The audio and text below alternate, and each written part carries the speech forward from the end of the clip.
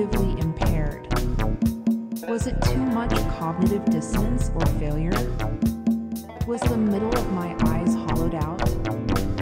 Too often I missed what was right in front of me. I found a cure, I think. It wasn't looking harder, or even longer, as I surmised.